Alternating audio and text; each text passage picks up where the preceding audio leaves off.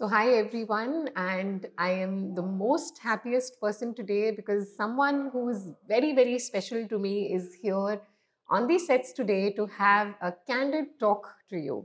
It's none other than the famous Dr. Tushar Mehta. So, Dr. Tushar Mehta is someone who does not need any introduction. He is a gem of a person, a great orthopedician, and a wonderful teacher.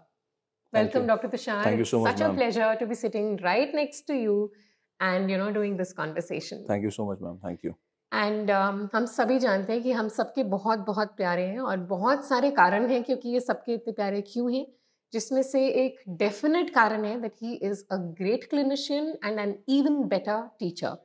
So doctor Tushar, orthopaedics एक बहुत ही wonderful branch है. मुझे बताओ उसमें से ऐसा time निकाल पाना कि हाँ मुझे टीचिंग भी करनी है.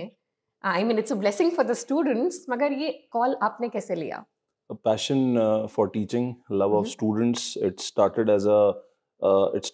The journey started with being a student at DAMS.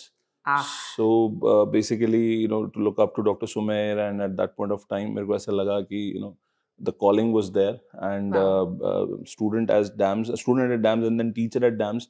And then finally, it started as a kind of just a hobby, maybe, but it became a passion later on. And love of students and affection which they gave, they kept it going. That's so cool, and it's really inspiring as well. And doctor Tushar Mehta का एक अपना ही style है पढ़ाने का, and it's unmatchable. So doctor Tushar, अगर मैं आपसे पूछूं कि ऑर्थोपेडिक्स हमारे बच्चों का जो एक्सपोजर होता है only happens in final year, Yes. and that too probably for a very short span of time. Yes. Right? So what do you think would be an ideal way for them to not only get introduced to orthopedics but also learn it? So कैसे उन्हें manage करना चाहिए, कौन सी किताब पढ़नी चाहिए, और आप जो इतने बढ़िया अपने नोट्स देते हो, है ना, उसको कैसे बेस्ट यूटिलाइज भी करना चाहिए? So basically it starts in मतलब एक्सपोजर, जैसे आपने कहा, सबका फाइनल ईयर में ही होता है. That's right. जब पहली बार पता लगता है कि it's a part of surgery और 30 मार्क्स की आएगी, but the most important part है कि इसमें अलग से पास होना पड़ेगा. That's true. तब जाके लोगों को एकदम से याद आता है. नॉर्मली ये 2/3 ऑफ द ईयर जब निकल जाता है तब याद आता है, और फिर लोग जाते हैं किताब खरीदने, महेश्वरी खरीदते हैं. जी फिर जी, उसके बाद same happened with me. फिर I उसके must बाद confess. फिर उसके बाद उन्हें लगता है कि किताब तो मैंने ले ली है, अब मैं इसमें पढ़ूं क्या. तो फिर वो एक सीनियर के पास जाते हैं, उसके पास जाके उसको बोलते हैं कि मुझे इसमें 10 टॉपिक बता दो, मार्क करके दे दो, जिसमें से 4 एग्जाम में आएंगे. ये सब होता था एक समय में, मेरे टाइम पे भी हुआ. But I am proud to से कि डैम्स में पिछले 10 सालों से, जो हम 12 सालों से पढ़ा रहे हैं, हमने इसको एक टोटली व्यू पॉइंट को चेंज किया है. And now everybody is so inclined and interested towards a subject कि एट पार विद पीडियाट्रिक्स ये आ गया है धीरे धीरे. That's wonderful. AIIMS is one institute where it comes in pre-final year. It's an individual subject. So jitne bhi ab, and more peripheral aims coming in, so they've realized that they have more importance because it's an independent subject. तो मेरे को ऐसा लगता है कि इसमें polytrauma जो part है वो सर्जरी में भी ओवरलैप हो रहा है. There's a significant overlap with radiology. Okay. So I personally feel that if you have a little bit of an inclination towards surgery or surgical branches, then you should pay more attention and focus on the subject. Okay. Because आप एक overlap cover कर रहे हैं. दूसरा 30-40% overlap है musculoskeletal radiology में. So this gives you an ease and convenience जब आप radiology भी पढ़ते हैं. As far as MCQs are concerned, we contribute to about 8 to 12 MCQs. But yes, मुझे लगता है कि इसके लिए आपको एक तो महेश्वरी जो किताब है उसमें पूरा नहीं पढ़ना चाहिए, आपको उसके फ्लो चार्ट्स देखने चाहिए. I mean, huge respect to Dr. Jitendra Maheshwari for writing such a wonderful book. And उन्होंने अपनी किताब में जो सबसे कमाल की चीज़ दी है वो फ्लो चार्ट्स हैं. फ्लो चार्ट्स आप वहाँ से पढ़िए, और अगर आप अभी you just entered into it, rest you can come to us at dams, and बाकी के क्लिनिकल स्टोरीज हम आपको पढ़ा देंगे. एब्सोल्युटली, और वो ऐसे पढ़ाएंगे कि वो आप कभी नहीं भूलेंगे. And that also makes me ask you one question, because आप जब बोल रहे हो तो मैं अपना टाइम भी याद कर रही हूँ. और बीइंग अ गर्ल, हम जैसे आपने कहा, बिल्कुल हमें नहीं पहले पता था कि ऑर्थो में अलग से भी पास होना है, तो हम ज़्यादा वार्ड नहीं जाते थे, और एक्सपोजर भी नहीं था, और टीचर्स भी हमें नहीं पढ़ाते थे कि लड़कियां हैं, क्या पढ़ाना है इनको, चलो जाओ मस्ती करो. So I think the perspective is changing now with a lot of girls also wanting to take up orthopedics. मैंने देखा है आपके पास हमेशा जब हम नीट पीजी की काउंसलिंग भी स्पेशली करते हैं, there is always this query. Yes. So can you tell your listeners, your students, if there are girls who can really look at it as an individual branch for themselves to pursue in future? So first of all, बहुत बड़ा taboo है that it is a male-dominated and oriented branch. Right. Unfortunately, more in North India as you compare it with South India. As of now, I can give you a rough estimate that around 180 plus girls are doing their residency in orthopedics Oh. pan India.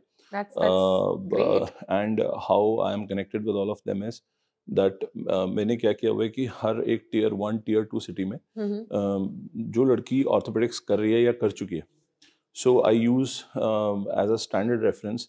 So any girl who comes to me or messages me on social media that I'm in final year, Okay. I'm inclined towards orthopedics. I spoke about this to my brother, father, parents. They made fun of me. Told I to can my imagine. parents.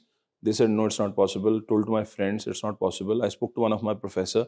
He said, no, you won't be, इसमें आप नहीं कर पाएंगी. इसमें muscle power चाहिए. So सबसे पहले इसमें कोई muscle power नहीं चाहिए. इसमें we have sophisticated instruments in the OT and वो सबसे manage हो जाता है. तो मैं कोशिश ये करता हूँ कि मैं उनको कनेक्ट करा देता हूँ. हाँ जी. And now, I mean, as we speak, I think I know 3-4 very good orthopedic clinicians, surgeons who are, of course, females, and they're working in Pune, Mumbai.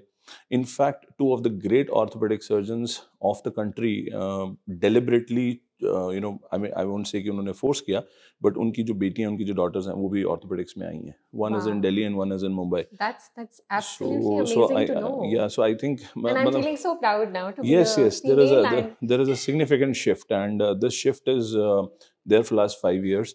And they call it the FO gang, the female orthopedic gang. They've made their cool. WhatsApp group and all, although I'm not added to it. But yes, I'm aware of some group. So when I refer them a first year resident or a second year resident, so they just take the number and add in that WhatsApp group. That's super. So that was really an insight. I'm sure a lot of our female listeners would have loved to listen to this, and that opens up an opportunity for you, because orthopedics is a terminal branch. It's a wonderful branch, and if you're not, maybe I'm wrong on that, मगर अगर आपको ज़्यादा trauma और उससे डर नहीं लगता है, then I think trauma is a part of your 3-year program. Yes. After that, most of the girls, what I've seen is they do amazing in pediatric orthopedics. Okay. Followed by they go for kind of aesthetic orthopedics, which includes kind of overlap with plastic surgery. In fact, AIIMS Rishikesh is still headed by a lady, a female orthopedic surgeon. I mean, she must be around 60 now. And CMC Vellore has head of the department for pediatric orthopedics. The head of the department is a female. So there are actually female orthopedicians all over the country who are doing amazing for pediatric orthopedics because all the congenital anomalies and developmental defects and birth defects. So they do amazing. That's so nice to know, and that's a great insight. So thank you so much for that. And Dr. Tushar, मुझे ये जानना है जब आप पढ़ा रहे होते हो, and as you said, you have evolved, things have evolved, and our content has evolved. So जो हम पढ़ा रहे हैं, I'm sure आप बहुत सारी चीज़ों को रेफर करते होंगे, बहुत सारे guidelines भी इकट्ठा करते हो before you give it to students. But एक constant query रहता है बच्चे के दिमाग में कि is this enough for my professional exam as well as for my competitive exam? तो उस पे आप क्या कहना चाहोगे? See, what we believe in DAMS and what my personal belief has always been, and what I've gathered as a student at DAMS as well, that you should bite only what you can chew. You should read only what you can remember only what you can revise, and revise only what you can retain. Wow. So what people do is that most of the times they go into a kind of a FOMO when they finish off a topic from, let's say, one book. And then they have a feeling that they should read the same thing from another book. So what they do is they read one topic from 2 different sources, and they end up confusing themselves. Ideally, what they should have done is they should have read that same topic from one source twice. Yeah. So that's what my belief is, and that's what I want to convey always, that have faith in your strategy, in your preparation. And I mean, as far as orthopedics is concerned, we are pretty clear with our more than 1 decade of experience that 2 MCQs will be from fractures, 1 will be from tumor, 1 will be from pediatric conditions, 1 will be from sports injury, 2 will be from the miscellaneous, splints and cast. So more or less, we've kind of, I won't say mastered, but we've acquired this art of understanding the mindset of an examiner who's going to set your MCQs. So with experience, you get these things, and that's what my motto is to transmit to all my students pan India. Great. And when he says that, he really means it, because I know he's always true to his words and he really knows what he's saying. So since you've been talking about MCQs and now the NEET PG is around the corner, so maybe for the current listeners, can you give us 5 important topics or areas which you think are going to be definite questions? Yeah, for sure. So, supracondylar fracture, most common nerve injury is anterior introsseous nerve, which is a motor branch of median nerve. Then they will ask you a test on carpal tunnel syndrome, which will come in the form of an image-based question, and the image would be somewhat like this, and you will mark the answer as Phelan's test. Third, they'll give you an X-ray, which will be either a soap bubble appearance or a sunray appearance. For soap bubble, you will mark GCT. For sunray, you will mark osteosarcoma. Fourth, you will be getting a pediatric condition where they'll be giving you a guy with a short stature, with short webbed neck, with low posterior hairline, and that will be Klippel-Feil syndrome. The fifth will be regarding some sort of a splint, which will be most likely a knuckle bender or a cock-up. Knuckle bender, I'll give you a hack. Metacarpals will be covered. For cock-up, they will be free. If you remember this, then I think these 5 MCQs are the most expected and probable MCQs. So all the best, people, and definitely don't miss this episode of, where we have candid talks with our special faculty. And now a lot of boring stuff we've talked about, Dr. Tushar. Let's go on to something little personal. मुझे एक चीज़ बताओ, पढ़ाने के अलावा और orthopaedics के अलावा doctor Tushar को क्या करना अच्छा लगता है? ये डिपेंड करता है कि किस दिन क्या मूड है, but yes, music is my all time favourite.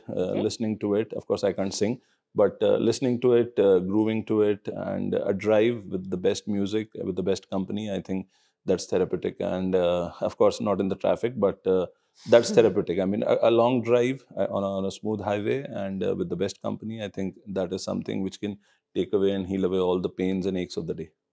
Wow. And एक चीज़ अब मैं डॉक्टर तुषार के बारे में आपको बताऊंगी.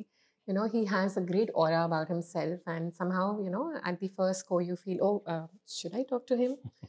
But having been known him for so many years, I am so thankful that I know him. I'm so thankful that he's in my life.